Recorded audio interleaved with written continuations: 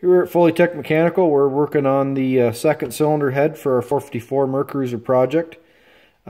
Just getting down to the nitty gritty here, just about ready to put these heads on. You might remember from the last video, we got these back from the machine shop and we were checking a few things out. We actually had this head taken back apart, went back to the machine shop, and we had a couple thousandths taken off the deck to get the chambers the same size as the other head. So we're now running 119, 120 chambers across the whole head. But we're working on these valve spring, valve rotator eliminators that we found was wrong when it came back from the machine shop. And here are a couple little things to show you. So on the right here, is a standard GM valve or valve spring rotator. Works kind of like a Torrington bearing.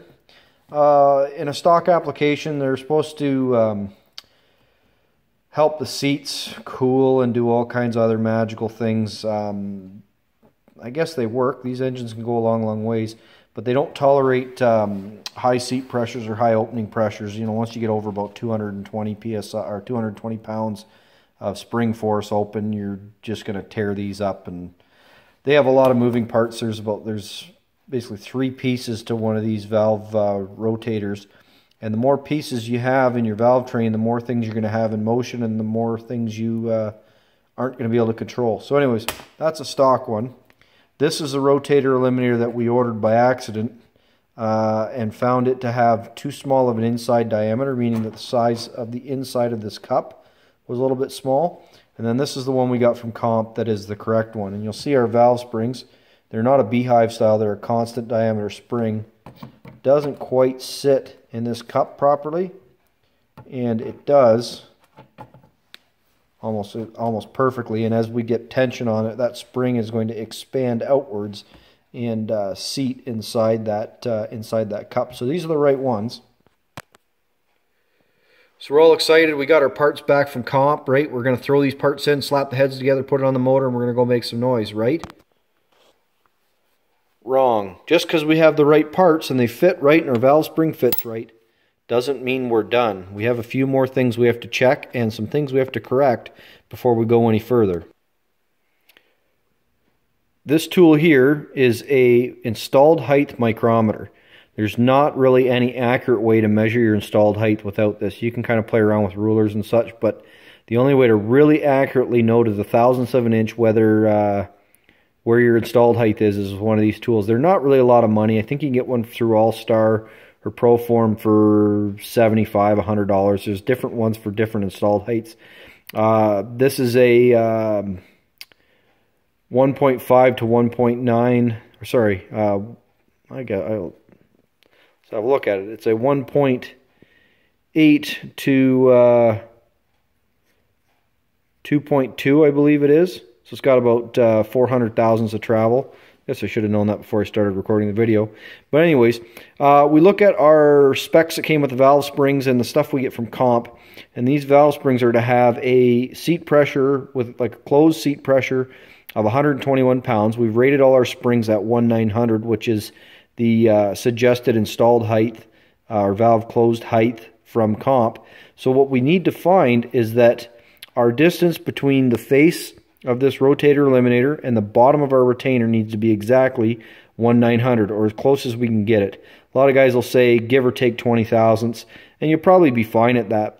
But also, if you're slightly higher at your seat pressure closed, you're going to be extremely higher spring pressure with it open, which is where the maximum wear is going to happen on your camshaft. So I try to be as fussy as I possibly can without being ridiculous and sneak up on my numbers, and we're going to show you how we do that here.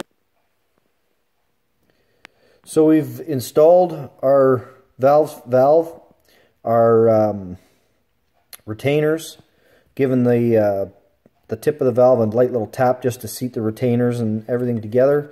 And then we're going to back this off till it stops, give it a little bit of a crank. It's hard to do with one hand. And then we're going to look at where we're at. And right now we are at 1.870, 1.869. and we're shooting for an installed height of 1/900. So we've got 30 to 31 thousandths material that we have to take off that valve rotator eliminator, spring rotator eliminator, to get our installed height right on the money. If we were to install a valve spring right now, we'd probably end up with somewhere around 15 to 20 pounds of extra seat pressure in the closed position, and that may put us upwards of 60 or 100 pounds of extra open pressure, which again is going to put a ton of load on that lifter and a ton of load on that camshaft that's unnecessary and going to shorten the life of the cam.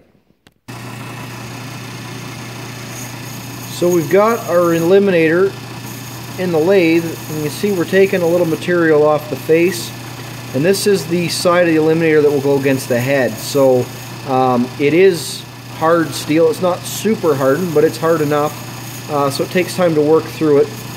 We're going to have to take about 30 thousandths off of this.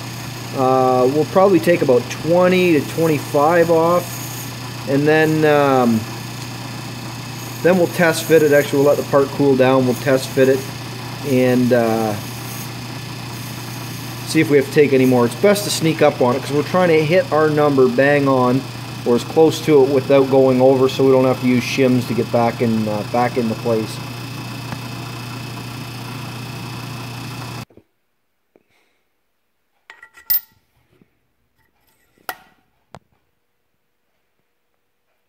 And there we go. After having it in and out of the lathe about 3 times, we came up to about 1.898, 1.897. We came back, took a couple more thousandths off, and let everything cool down, and we were bang on the number. So we'll have exactly the right installed height and the right seat pressure, and we'll do the last couple valves up, and these heads will be ready to be washed up, and some new valve seals and break-in springs, and we'll be ready to go. So we have a couple more to go here. Like I said, we just sneak up on it, do a little bit at a time, make sure the parts don't get hot so it doesn't skew your numbers. And this is what you'll this is what you'll end up with. If we took too much material off one, we could order a shim or go into the pile and find a shim that would go under that eliminator to get our height exactly where we want it.